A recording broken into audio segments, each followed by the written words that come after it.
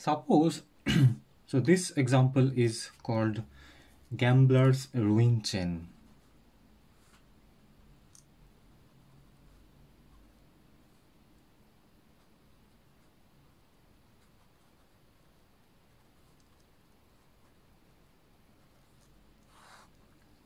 Suppose a gambler starts out with a certain initial capital in dollars and makes a series of $1 bets against the house.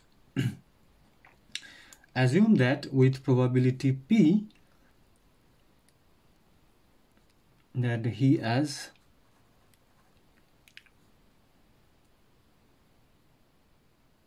respective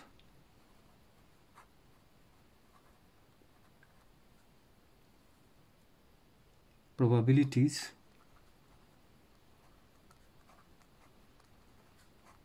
P and Q, which is 1 minus P, of winning and losing each bet.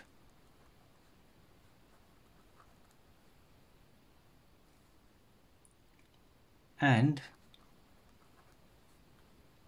that if his capital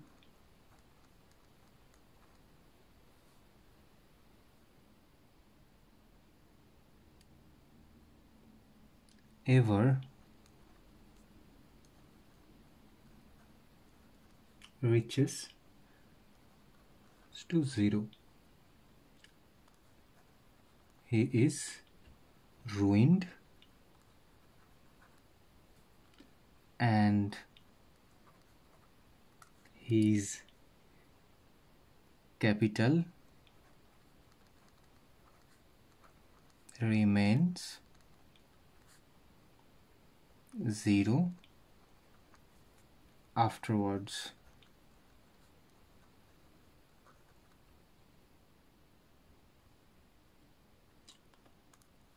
Now let xn denote the gambler's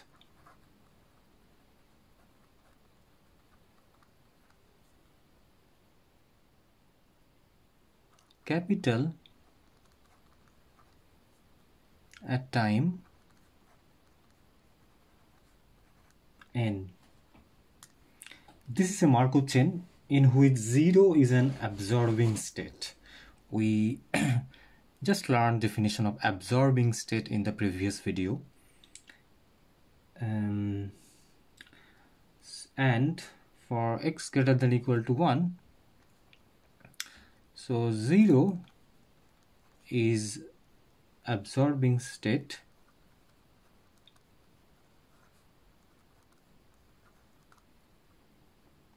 and for x greater than equal to 1, the transition function is like this, is q if y equal to x minus 1 and p y equal to x plus 1 and 0 elsewhere.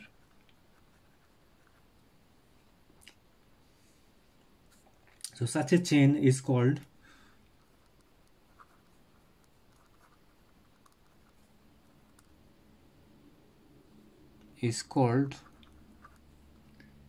a gambler's ruin chain on the state space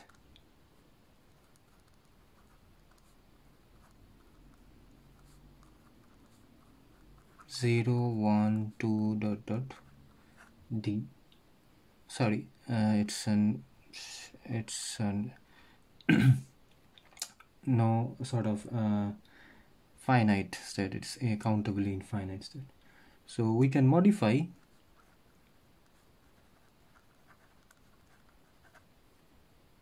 this model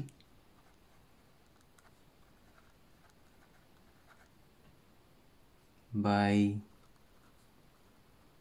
supposing that if the capital of the gamblers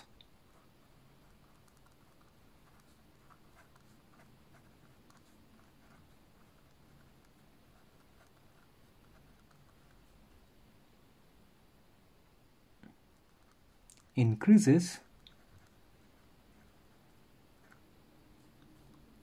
to D dollars,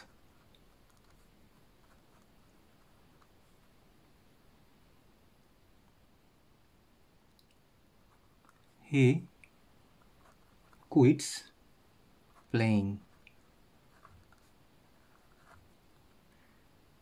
In this case,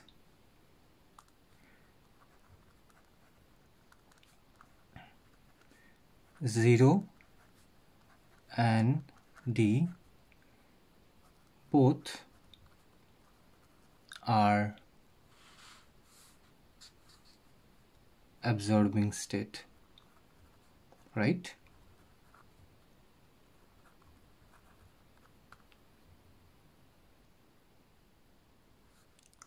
And so for an alternating interpretation of this chain, we can assume that two gamblers are making a series of $1 bets. Okay, so for an alternative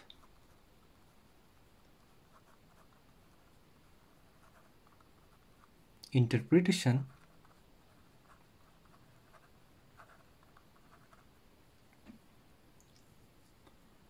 we can assume that two gamblers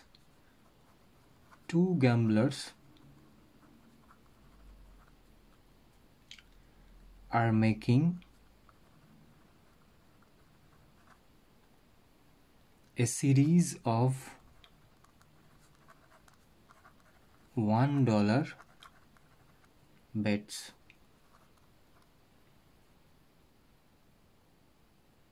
against each other.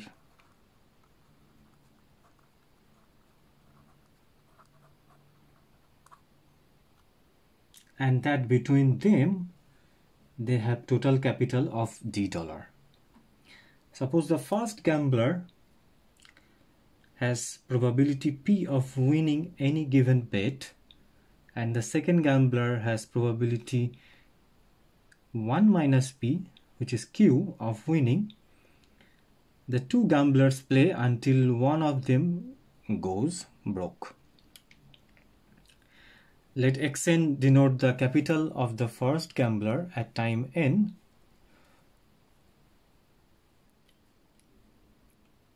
Then Xn is a gambler's ruin chain on